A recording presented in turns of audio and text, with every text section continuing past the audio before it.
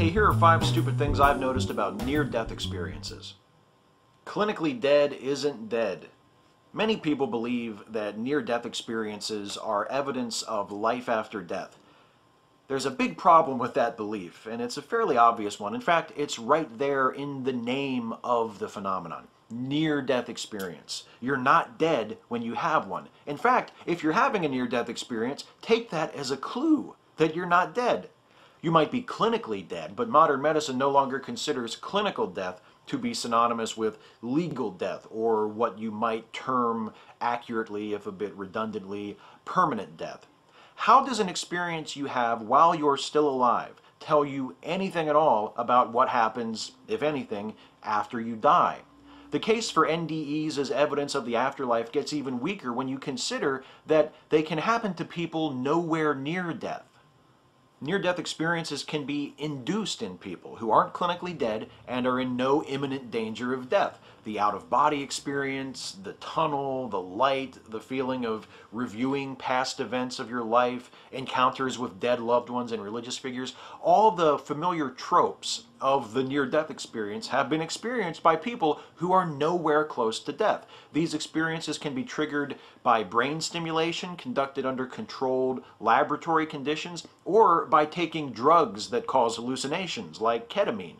That is, if you're lucky, because not everyone has them. Near-death experiences, not drugs like ketamine.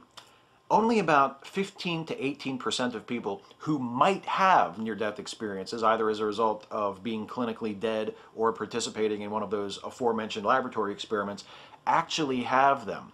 If NDEs are not just phenomena of our brains, but are our souls actually temporarily crossing over into a real afterlife, shouldn't we expect more people in extremis to have them?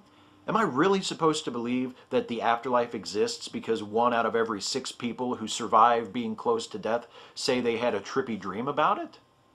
Most people see what they expect to see.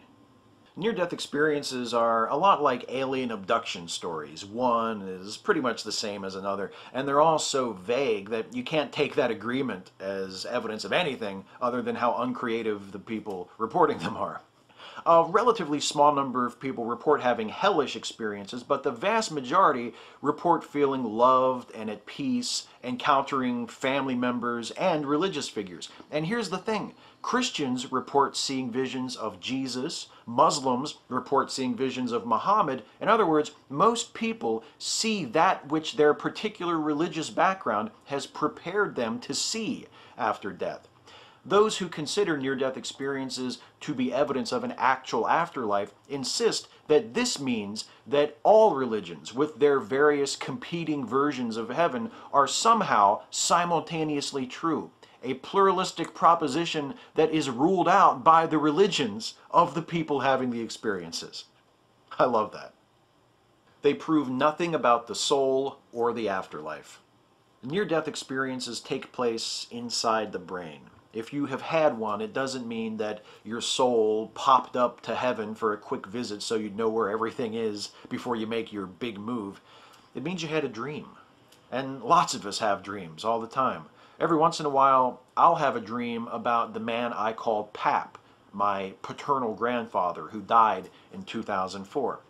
I don't consider these dreams to be visitations from Pap's spirit. I look at them as gifts that I give to myself. Vivid experiences shared with this man I so loved and miss so much to this very day, conjured from memory and imagination.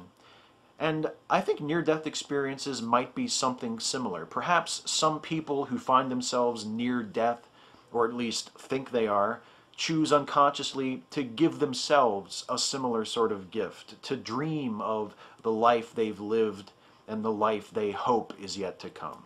And if that life yet to come is just a dream, and it probably is, that doesn't mean that the dream itself has no value. Knowing that my Pap is dead and gone doesn't make my dreams of him mean less. It makes them even more precious to me. And I imagine I would feel the same way about a dream of life, dreamed as life itself is slipping finally away. The hardest part is only picking 5. Catch you next time.